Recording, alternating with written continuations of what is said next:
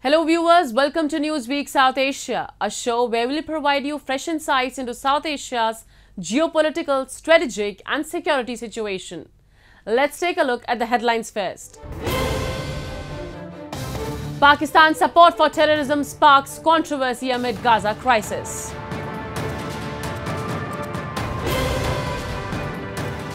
Atrocities against minorities in Sindh continues.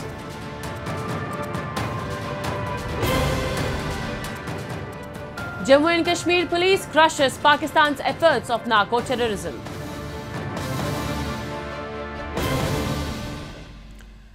As the world observes the distressing escalation of violence between Israel and Hamas in the Gaza Strip, a fresh controversy has come to the forefront, shedding light on Pakistan's alleged support for acts of terror in the region.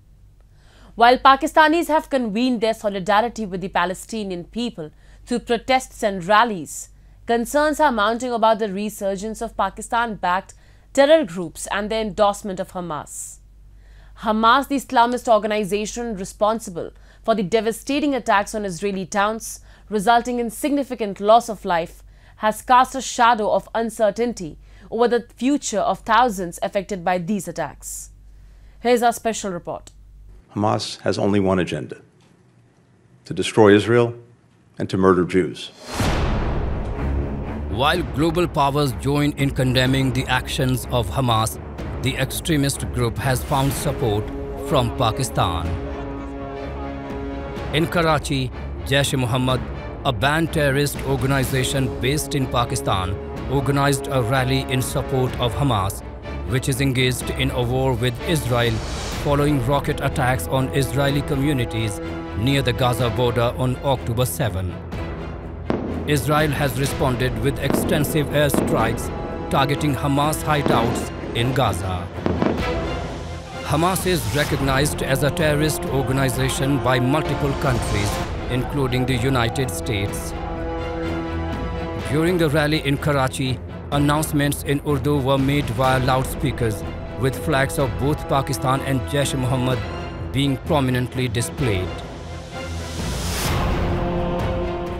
South Asian terrorist outfits unfortunately have no idea as to what their actual strength is. If they are foolish enough to take on the Israeli state on behalf of Hamas, not only will be they eliminated in double quick time, rest assured that the Israelis will strike them where they are.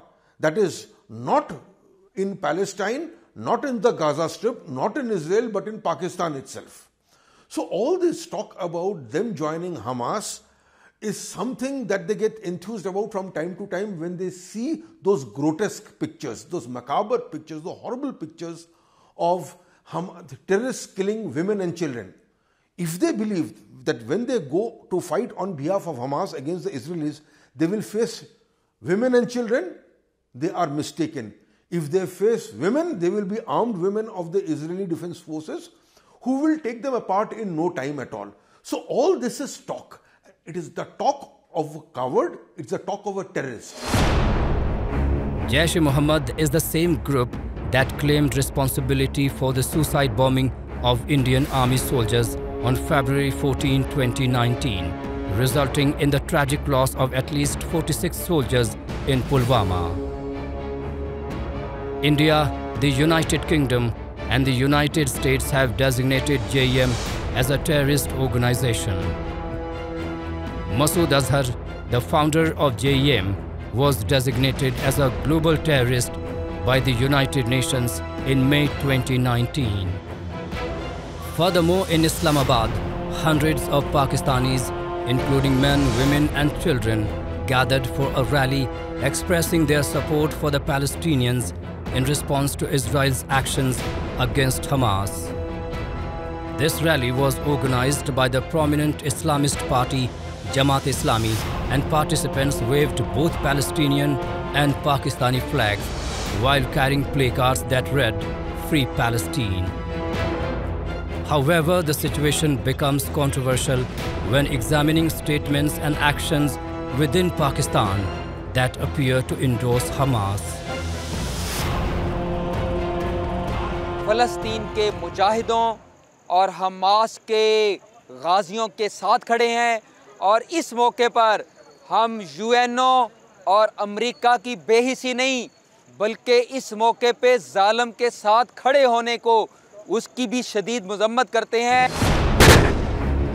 With each passing day, the Israel-Hamas conflict intensifies, resulting in a tragic toll.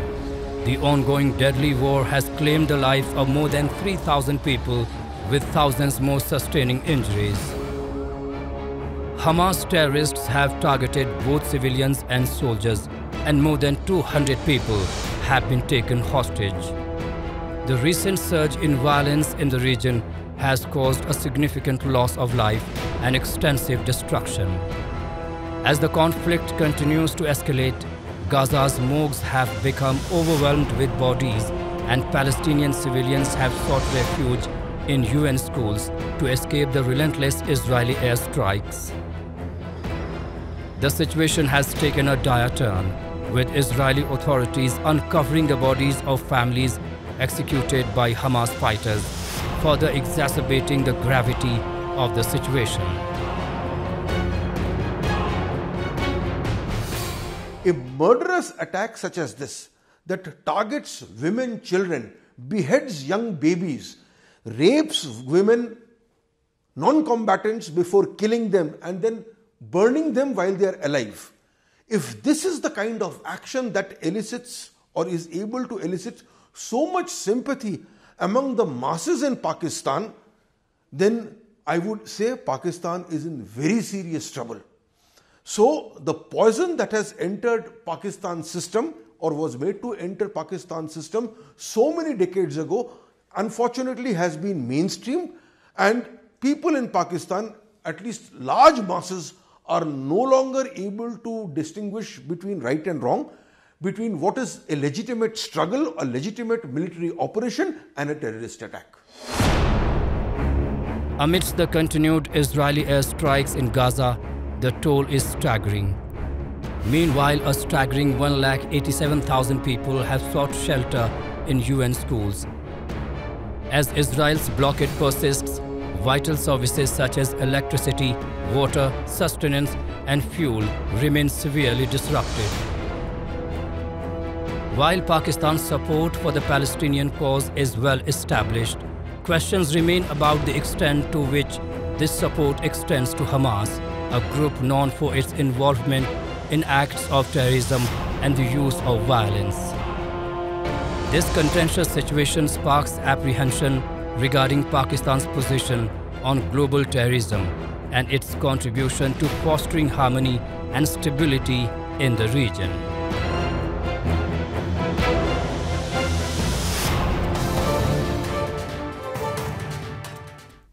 To delve deeper into this matter, I had a conversation with former Indian diplomat Anil Trigunayat. During our discussion, he not only highlighted the global threats arising from the Israel-Hamas conflict, but also offered his insights on potential solutions. Additionally, we explored the resurgence of Pakistan-backed terror groups and their association with Hamas, aiming to gain a better understanding of the entire issue. So, a brutal attack by Hamas terrorists in Israel has again raised concerns over rising terror threats globally. How do you see this prevailing situation? Well, firstly, the world must condemn, everybody should condemn. Prime Minister Modi has condemned these attacks by Hamas, which has been designated as a terrorist organization by several countries in the world. And what they did to the innocent people was unacceptable and must hurt the conscience of the world, so to say, and they must rise to the occasion. So sympathies with Israel. At the same time, I think that there are much greater and much deeper issues. Those are the issue of Palestine, which has been one of the core causes. So until and unless the world gets together, Israel is on the same page, the Palestinians are on the same page, the Arab world is on the same page, to resolve this situation, to arrive at some kind of a solution to the Palestinian problem, which has been more than 100 years old, I do not see that these things are going to ever get stopped. Pictures are emerging from South Asia, especially Pakistan, in support for Hamas terrorists. So, sir, what does it exactly reflect? What do you think? Well, Pakistan, if the pictures are coming, so it corroborates that what Pakistan stands for. If they are in support of Palestinian cause, I can understand. India also supports. Prime Minister Modi has clearly said, and then Ministry of External Affairs has said that there should be a two-state solution. There should be, they should stand side by side. That's our position. That's the global position, so to say. If Pakistani militant groups, obviously, militants everywhere have a great nexus. They support one another, morally and also materially. And therefore, if that thing is coming out from Pakistan, it clearly shows that Pakistan has always been acknowledged as a state that indulges in cross-border terrorism, whose foreign policy is driven by cross-border terrorism. So, let's set the matter about Pakistan. There are also concerns that there are outfits in Pakistan, like recently we witnessed Jaish terrorists, took out a rally in Karachi. So they are coming in support of Hamas terrorists. So is this true? Like, are they really in support and will they fight? No. They are not fighting or anything. But this is a time given to them. See, what they are trying to do is trying to coalesce and polarize Islamic opinion. That attack on Hamas. See, nobody has sympathies, and Israel should basically be very careful when it undertakes the Gaza attack. Because these attacks, if civilian casualties happen, as has happened yesterday in a hospital, 500 people died by a missile attack. If those are the kind of things that happen, then whatever little sympathy many countries have for Israel and for the attacks that were committed might be evaporated much faster than what they can. So justification of force by force or killing people to take revenge and retribution may give rise to more terrorism and more violent extremism, and the countries, Jaish, Muhammad and all these which are there all over the world will continue to feed that fever for a long time to come. So what do you think? Will Israel-Hamas conflict have its ripple effect in South Asia? Not only South Asia, it will have a global impact. We already talked about its economic impact. We are going to see that the rapprochement that was happening in the Middle East, there were chances of Saudi Arabia normalizing ties with Israel. All that, India Middle East Economic Corridor, those are the big projects that we were talking about, thinking that there is going to be a rapprochement and modus vivendi among various countries in the region, or at least at the surface level. Now, that could have led to many new opportunities. All of those will find a hiatus now. So I think that this Israel, unless a ceasefire happens, the hostages which are there with Hamas are released safely. The people in Gaza Strip are given adequate medical and humanitarian assistance, are allowed to live there. I doubt very much we will be seeing the repeat of it again.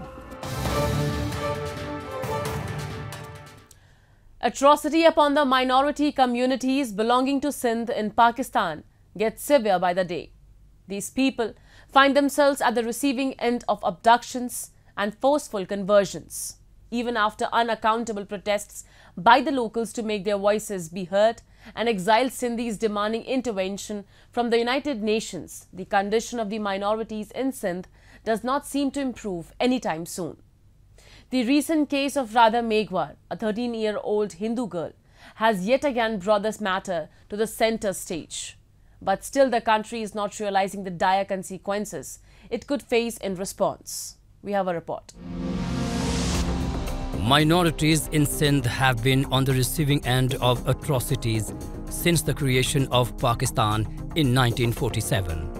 Being exposed to forced conversions, abductions, violence and attacks on their places of worship, minorities in Sindh are treated as second-class citizens in their own homes. The incident that brought the issue of abduction and forced conversion to the center stage was reported from the Tando Muhammad Khan area of Sindh province recently. Radha Meghwar, a 13-year-old girl belonging to the Hindu community in Sindh, was abducted, which inevitably resulted in her forceful conversion to Islam and a forceful marriage against her will.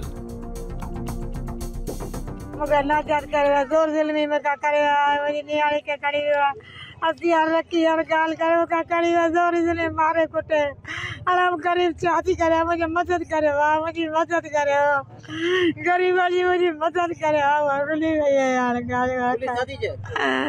Police यारी बाबा ने सुनी सुहासा करे police यार किते मिले तो ती वजो किते मिले तो आला जी वजो चा करे आला ते केदा बोला वजो गरीब वाला क्या गरीब बाबा। In a separate incident, Rajita Kohli, yet another girl from the minority community, met a similar fate. Belonging in the Badin area of Sindh, the victim this time, despite giving a statement in court of demanding to be returned to her relatives, was sent to a safe house instead. This incident caught massive attention on social media as the injustice was served even after a complaint was registered in hopes of getting justice. Rajita's case and the associated verdict of the Pakistani court have yet again proved that the regime itself is involved in the strategic suppression of minorities in Sindh. Not just being limited to individual abductions, Sindh has repeatedly witnessed mass killings and violence at the hands of security personnel. The latest of them resulted in the killing of 8 civilians in an open fire incident in Mari Jalbani village of Sindh. Incidents like these are repeatedly covered up by Islamabad, this time calling it collateral damage for a search operation for a separatist. Islamabad's brutality toward its own people is no longer hidden and gets regularly challenged on international platforms by exiled activists from Sindh. Lakhu Luhana, the Secretary General of the World Sindh Congress, in the recent session of the United Nations Human Rights Council at Geneva, made the voice of his people be heard. As the state is collapsing, there is literally no other institution except the army and intelligence agencies. They are becoming more aggressive, more ruthless, more cruel. So the human rights situation on every front is worsening. Now the state is sponsoring the bandit gangs, and they come, they kidnap people, and even when the ransom is given, they're not releasing them. And these, you'll be surprised, these gangs, they come on social media and they chant Army Zindabad. So just imagine who's behind that. They are taking our life, because land is our life. They decided they will take 1.3 million acres of land for carpet farming. So Sindhi people are dying, literally, of hunger, of malnutrition, of poverty. Recently there were floods that are completely abundant. So it is really worse situation, and as a rogue state, they are not ready to listen. They don't care. They don't bother. Suppression, marginalization, and mass violence, minorities in Sindh have borne the brunt of Islamabad's cruelty. However, the country fails to realize that prolonged suppression over time can turn into a revolt that at the time of crisis, which Pakistan currently is going through, can cause a total collapse of Islamabad as we know it.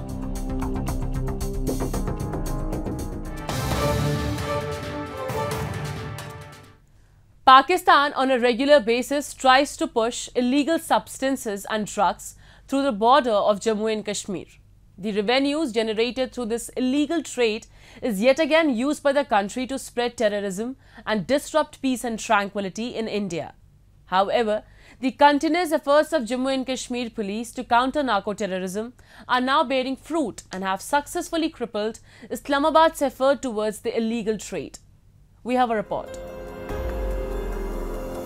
The illegal drug trade was historically centered in Iran and Afghanistan, but had shifted to Pakistan in the early 1980s due to revolution in Iran and the war in Afghanistan. This illegal drug trade serves as a substantial source of revenue for terrorist organizations operating within Pakistan. These groups clandestinely support prohibited drugs to the Jammu and Kashmir region, aiming to addict Kashmiri youth and incite them to take up arms against India.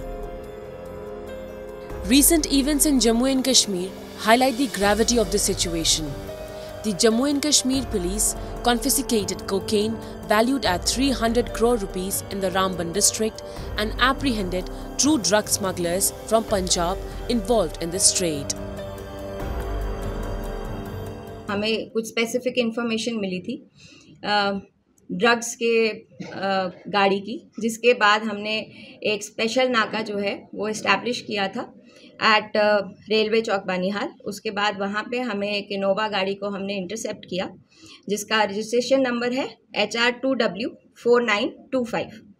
ये कश्मीर से जम्मू की तरफ जा रही थी और जब इसको इंटरसेप्ट किया और इसकी सर्च करी तो इसमें 30 किलो के करीब कोकेन जैसा दिखने वाला सब्सटेंस पाया गया, जिसकी इंटरनेशनल ब्लैक मार्केट में कम से कम 300 करोड़ की वैल्यू आंकी जा रही है और 2 लोगों को इसके अंदर हमने अरेस्ट किया है। Subsequently, in the aftermath of the cocaine seizure in Ramban, 8 individuals, including a major drug kingpin, were arrested, with 4 hailing from Kupwara and 4 from Ludhiana, Punjab. Authorities seized over 5 crore rupees in connection with these arrests. Serving a dual purpose, revenues generated from the illegal drug trade are yet again employed to satisfy Islamabad's foremost intent to spreading cross-border terrorism, financially supporting local militants in Jammu and Kashmir. Jammu Kashmir भी एक ऐसा root है जिसको बार बार इस्तेमाल करके पाकिस्तान की agencies और बहुत बार पाकिस्तान की दहशतगर्दी के चलाने वाले जो वहाँ पर अलग अलग तरह के आका हैं और दहशतगर्द तंजीमों के जो लोग उसमें सरगुना हैं जो काम करते हैं, वो भी इस तस्करी को नार्को टेरर के जरिए से इस्तेमाल करते हैं ताकि जहाँ पर मरती हुई दहशतगर्दी में फिर से जान फूंक सके। जो रिसोर्सेज, जो फंडिंग दहशतगर्दी को चलाने के लिए ज़रूरत होती है, इससे आने वाले पैसे को दहशतगर्दी को चलाने के लिए इस्तेमाल कर सके।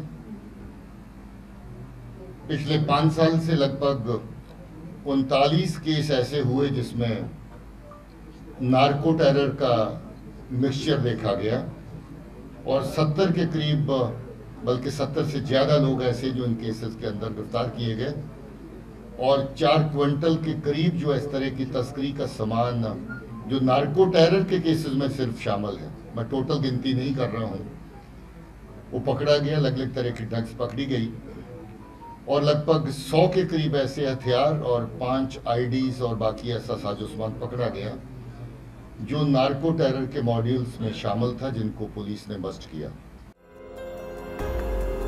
Since the abrogation of Article 370 and Article 35A in Jammu and Kashmir, there has been a noticeable decline in terror-related incidents. Nevertheless, Pakistan persists in its efforts to escalate the supply of illegal drugs into the Union territory with the aim of addicting Kashmiri youth. Pakistan has also resorted to using drugs on numerous occasions to smuggle drugs into Indian territory. Intelligence sources reveal that armed militant groups in Jammu and Kashmir have a growing need for funding to support their operations, and drug trafficking stands as a substantial revenue source. The proceeds from the illicit drug trade are employed to acquire weapons, finance training and recruitment efforts, and support other operational expenses. To ensure that the younger generation that is in Kashmir, Jammu and Kashmir, and even in Punjab, falls prey to drugs, Pakistan has resorted to now narco-terrorism. As you know, Afghanistan is the largest producer of opium in the world, and it refines this opium in the areas of the frontier provinces of Pakistan and of the Afghanistan region. The laboratories that are there in the frontier regions of Pakistan are controlled by ISI again and the Pakistan Army, and that is why it's easier for them to bring these drugs and send it across to India. And that is why they are now promoting the narco-terrorism after the failure of the armed terrorism that they had started in 90s. In response to this complex challenge, Indian security forces have undertaken various measures to combat narco-terrorism in Jammu and Kashmir. They have initiated anti-drug operations and intensified efforts to intercept drug shipments and apprehend individuals involved in the drug trade both within Jammu and Kashmir and along the border with Pakistan. Additionally, security forces have incorporated advanced technologies such as unmanned aerial vehicles to curtail the inflow of drugs into the region.